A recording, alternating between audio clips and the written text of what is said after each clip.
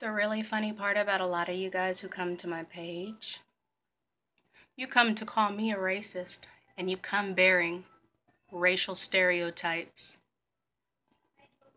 and name callings and things like that. The fact of the matter is, not only are you a racist and a bigot, but you're a scaredy cat.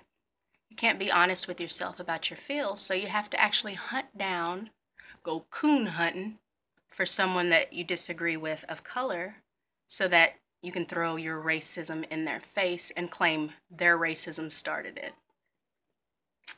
Tisk, tisk, tisk.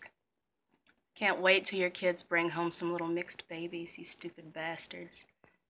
Maybe they can save your family lineage from all that inbreeding.